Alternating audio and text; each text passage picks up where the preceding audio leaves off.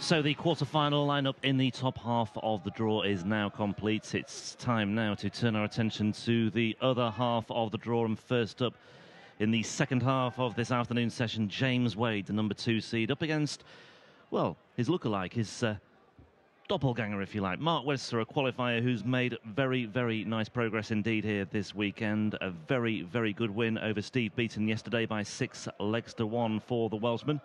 Wade was even more ruthless in his 6-0 demolition of Dirk van Dijvenbode. And I, for one, think we could be in for a very watchable and a very absorbing encounter. Rod Harrington back with me for this one. Should be good. Yeah, I totally agree with you, Rob. James Wade, obviously the favourite. I think there's going to be plenty of legs in this game, but I don't think we're going to see too many 180s. They're not prolific 180 hitters. But the one thing James Wade is very good at, and one of the best in the world, and has been for a while, is taking out those shots at just over the 100. So there's a few markets to have a look at. But Mark Webster was impressive. I mean, James Wade, we talk about him all the time, has solid he is, but it was nice to see Mark Webster. Not only did he play well, first leg is Mark to but his throw action, first, as we call it, game on, was as good as I've seen it for a long time. And it's going to be interesting to see if he can carry on that action. You know, just keeping the head and the shoulders still and just letting the arm do all the work, which is exactly what those first 2 darts did. 134. Yeah, you mentioned the 180 market. Just the one yesterday for Wade in that 6-0 win over Van Dijvenbode. Well, they're both 140 hitters. They're not prolific 180s, especially James Wade. Wade's opponent didn't have a single dart at a double yesterday as well. Wade pinged 6 from 8 as well at 134 in that one. And an average of 100.2. You said about the 100 scores, and there it was, the average of 100.2 as well for Wade yesterday. It was machine-like from the machine. Well, we talked about 180s at the previous game. 11 180s in that. Brilliant. I mean, you know, 100. Good performance from Kim Huybrechts, because, you know, as we keep saying, that Michael Smith is one of the dangerous players in the world of darts. And but it just shows you that little extra bit of consistency and experience is what gets you over the line. Yeah. Well, Kim Huybrechts has been threatening a good run in Europe. He made the semis in Riesa 3 weeks ago, into the 59. quarters here. Just 1 or 2 tweaks for James Wade. Changing his flights. I don't know, I thought he was packing his suitcase to go home tomorrow. Well, Wade was a quarter-finalist here last year. Looking to at least emulate that this time around. Mark 74. Is seeded to reach the final. Well, double top for Webster. 34. He will come back. James Wade's still changing his flights or stems. Looks like a new flight. Because sometimes when you're in practice and you're clattering the top of the flight, it gets thick. And you've only got to have one deflection off of that, and it could cost you the legs. So 93. Just put clean flights in. 40. So Webster at tops for an early hold. Game shot in the first leg, Mark Webster. Second leg is James to throw first. Well, that might have been a stem that James has just changed. I spoke briefly with Steve Beaton last night, the man beaten by Webster yesterday 6-1. He was surprised at how well Webster played in that match. He admitted he was beaten by the better player on the day, but he said he'd never seen Webster play so well. 98. And his day didn't get any better, Steve, because he went over to the airport to get his flight, stayed over there for 4 hours, and then was told that his flight had been cancelled. So he was in a 40. VIP room over there, and he had a couple of beers. So, but apparently he has managed to get his flight home today. 57. Yeah, he still had a smile on his face despite all his troubles yesterday. Webster and Beaton, 2 former Lakeside champions. Webster had a really good time of it yesterday. He threatened a 9-dart finish at one stage. I think he also threatened a 170 checkout too. He had 3 12-dart legs in that match, including one in the final leg as well. 60. There was a 115 checkout somewhere in there as well. All in all, there was plenty for Webster to reflect on. That was a huge, huge positive. 99. Well, as yet, this match has not really taken off. I know we're only in the second leg.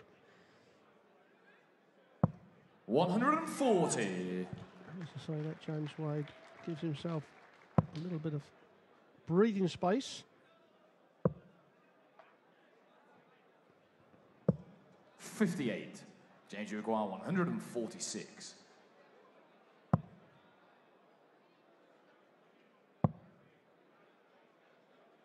68 required. 86. And James Wade, one of the few people on 68, will go for the treble 16 because he loves the double 10. He also loves the double top. 83. James Uruguay 60.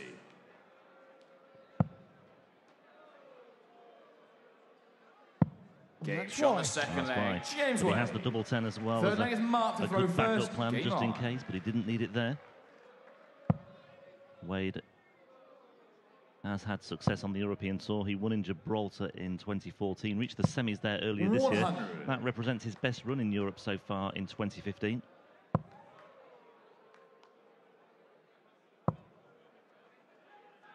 And we mentioned it yesterday, a player who's 60. blown hot and cold in Europe this year.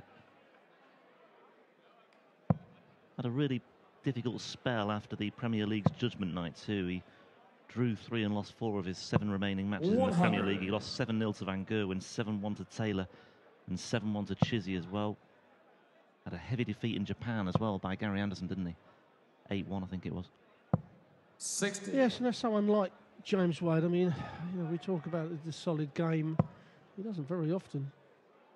We think he doesn't get thrashed that often, but he, you know, got 4, you know, real beaten up. You know, 4 of those matches just weren't at the races. You know, on the odd occasion you just accept it, but if it starts to happen regular, then you've got to. Something that needs to be addressed, yeah. Yeah, certainly. 100.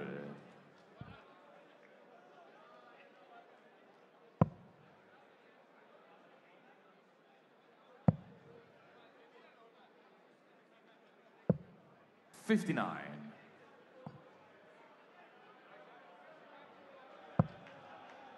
Well, that's a good-looking dart from Wade. Surely he's going to follow that up. 85. Well, Mark does not. So 6 darts 142. for Mark Webster.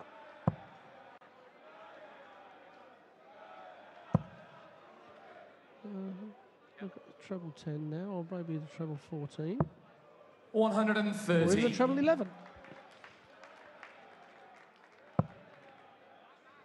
Well, all Wade can do here is make an impression, and he's doing precisely that. It's the first maximum of the match. Mark Uruguay 29. We thought they'd be few and far between, but there's the first.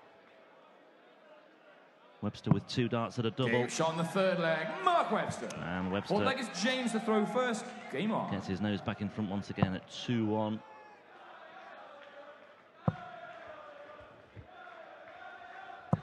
Yeah, that's a good reply, because James Wade after hitting the 180 and couldn't use it. Sometimes you're thinking about that when you're trying to throw the next 3 darts. 122.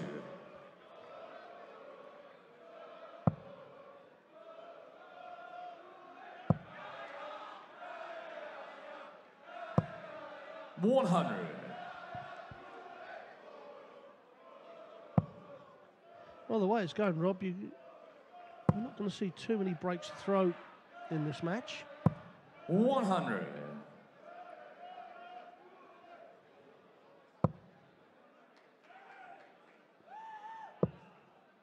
I was hoping for a quick match here, to be quite honest. 134. Because as I come down the VIP room, they just put the cakes out. The cake is on offer. And I do like a cake, as most people who know me know. 59. James Uruguay 144. Any particular offering that catches the eye today? They had 5 different cakes up there, I did count. And perhaps I may sample most of them on the way back. 88. I would bring you one down, but I'll probably eat it by the time I get here, so... It's okay. Well, Wade has got himself down to 56 here. 100. And it's proven to be the match that we almost half expected, really. Solid darts from both players, if unspectacular. Just the one maximum so far. James Wade, double 10, almost inevitably is taken out. Fifth leg is Mark to throw first. Game on. The funny thing about both these players, and especially James Wade, in the way he plays all his games, it never looks like blistering, exciting, high-scoring, power scoring. 83. But when you look at his, I mean, that was a 15 dart leg. The previous one, I think, was 15 as well, which is as tidy as it can get. But it doesn't always look that impressive. 84. Yeah, healthy checkout stats from James Wade. 2 from 3, 2 from 4 for Webster. 93. But we've said it so many times before about Wade. He often does just what he needs to do to get through. I was very surprised in the first leg when he hit a 180 that late on in the leg, because normally James Wade does not want to do that. He normally thinks, I can't win this leg, I don't want to hit a big score, because I want to kick off the next leg with that big score. 57. And he openly admits that as well. He said, a pointless task, he calls it. Well, this would be a timely 180 for him if he could find it, and he does so. It's on the Webster throw as well, and that's exactly what you were talking about there, Rodder. It's a good time to come up with a 180. He had that in reserve. And Webster, well, he's had 3 successive sub-100 scores here. 92. And there's another one. James Uruguay, 138. So Webster with a chance here for a break in the 5th leg of the match. That's very nice indeed from James Wade. Game shot in the 5th leg. The 138, normally it's the 18s is the first route, but James Wade comes to the 19s. James to throw first. And what a crucial 12 dart leg it was, and it breaks the throw.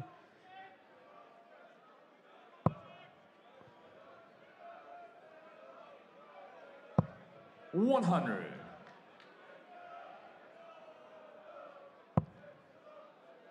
Well, Mark Webster's having a lot of his first start just low on the 20, which is not a 58. good sign with your rhythm. Just means a little bit of tension in there.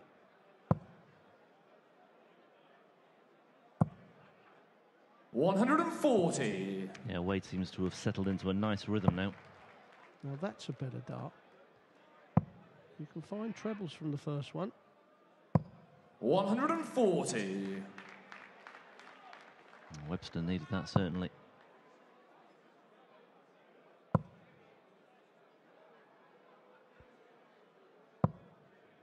$60.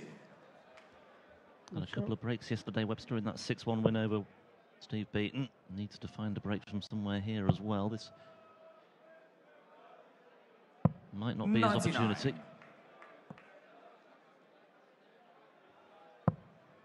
Yes, Webster's doing what we call scruffy scoring, 92, 96, 85, 95.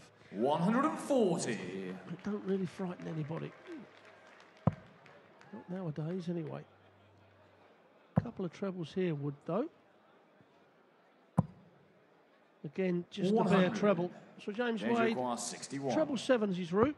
Oh no, he's gone for the 25-36. Now that's unusual for James. 21. Mark Uruguay, 104. Well, he might well come back, James Wade. There was a slight look of anguish on his face there. He was a long way off with that double 20 in the end. That's nice first dart from Mark Webster, though. Leaves tops for an instant break. Game shot, and that's an excellent reply from the Welshman. Well, I said at the beginning of the game Mark to throw first. Both these players are renowned for taking the checkouts just over the 100. And Webster hasn't let us down on that one. And it's Webster now. That's 2 breaks to throw. And Webster has got the advantage. Yeah, you see that so many times as well. You wait for a long time for a break. One comes along, you think, OK, that could be the turning point, and then all of a sudden there's 26. An instant reply from the other player. Well, when you've broken your opponent, the next leg is so important to hold on to your throw strongly, because You know, sometimes you go, oh, I 123. broke him, right, I'll just hold on to my throw. And all of a sudden you've thrown 6 darts and you haven't done anything with them 6 darts. You're thinking, what's going on? You know, such an important turning point in the game. You go 4-2 up or 3-all, 2 legs difference. 140. That actual leg was worth 2. Yeah, and those fine margins are really magnified, accentuated in this best of 11 format. 97. And so many times matches can just hinge on something like that.